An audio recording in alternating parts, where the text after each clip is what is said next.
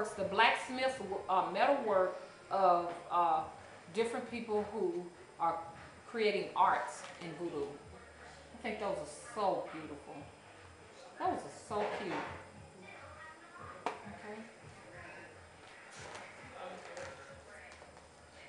Okay, here's the voodoo flag of Haiti. Here's a Catholic saint there. Okay. Kiki, you can put it on the table. I appreciate it. Okay. Flags as fine art. They go all out. They go all out. Thank you so much, Kiki. Okay, here's some more voodoo art. Spirits and altars. Here's a nice picture they put here. Okay, can y'all see it? Okay. Voodoo is a strange mixture of pantheism and monotheism. Adherents of voodoo acknowledge one superior god known as Bon Dieu or Bondi, who is beyond the reach of mere mortals and communicates through a pantheon of spirits who act as divine messengers. The voodoo pantheon. Okay? And here's a picture of an altar. Okay. Okay. And so, I'm going to just run through some of the different voodoo pantheons and characteristics of the spirits. Papa Legba, spirit of ritual keepers of the gates and guardian of the crossroads between the sacred and mortal worlds. His colors are red and white, cross keys, walking stick, crutches. That's the symbol. Offerings, grilled chicken, sweet potatoes, and plantains, bones, small bag containing clearing, tobacco, and a pipe hung in a tree or doorway. Ceremonial possession. Celebrants limp around the temple demanding a stick like a y'all got to bear with me. What is a cantankerous old man? Favorite trees, he likes the calabash. Never heard of it. Catholic counterparts, St. Peter, St. Anthony, and St. Lazarus. Okay, now the people that I'm not familiar with, I hate to cheat a little bit, but I don't have much time. The Marasa, not familiar with him. Loco Atazu and Ayizan. But I tell you what, I will come back on camera time and give them justice. Dambala and I cannot say it for another word. Awado, Awado, Dambala.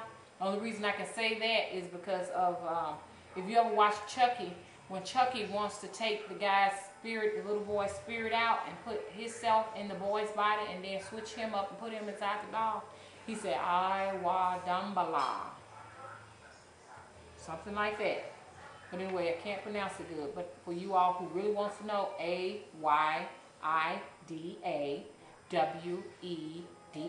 Anyway, I am very familiar with Danbala. So I will read Danbala, the supreme snake spirit, and I was visited by the snake and his wife, Iwadawedo.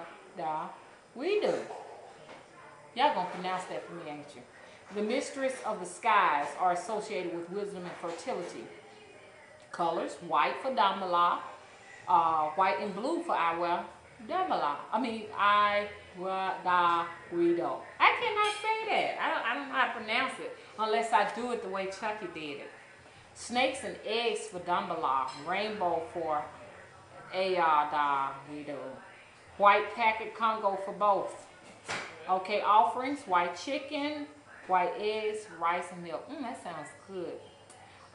Ceremonial possession, celebrants fall to the floor, wreathe and undulate like serpents and dart their tongues in and out. Wow. Favorite trees, cotton. Wow. Catholic counterparts, St. Patrick for Danbala, Our Lady of the Immaculate Conception for Ayadawedo. I'm so sorry, I cannot pronounce that. Okay, Ursula Frida, we know about her.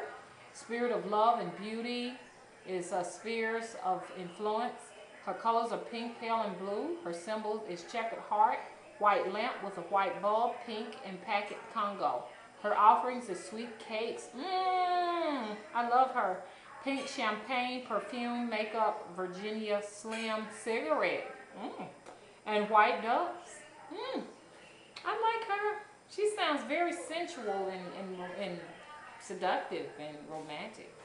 Ceremonial possession, celebrants dance seductively and flirt. Okay? And some other stuff, but I can't even, I think it's French. I can't pronounce it. Favorite trees is the laurel. Catholic counterparts would be Mater della Rosa di Monte Calvario. I gotta take some Spanish lessons. Okay, and look like it's a whole lot of them on here, but I'm gonna say the ones that I can pronounce and then come back later. But Giddy's here, and I know one of my subscribers like Giddy, so let me go ahead and go through Giddy for her. Because she has a beautiful altar to Giddy, and I love her altar. But anyway, Giddy, spheres of influence is family of spirits who act as guardians of the dead and as mitigators between life and death. The colors are purple, black, and white for Giddy. The symbols is skulls, black crosses, shovels, hot peppers infused with clarion. Offerings is black rooster and a black goat. Ceremonial possessions would be celebrants dressed in purple and black, wear mirrored sunglasses, and strut and curse their way around the temple. Oh, I would love to do that. I like you, Giddy. And his Catholic counterpart would be Saint Gerard. Busol is another one. Grand BWA. Izili Danto. Ogu. Papazaka. Simbi, Agui, and Lazarin. Okay? It's a lot of them here. Can't pronounce them good. Not too familiar with them, but it's so many. I have another book that have even more. Okay.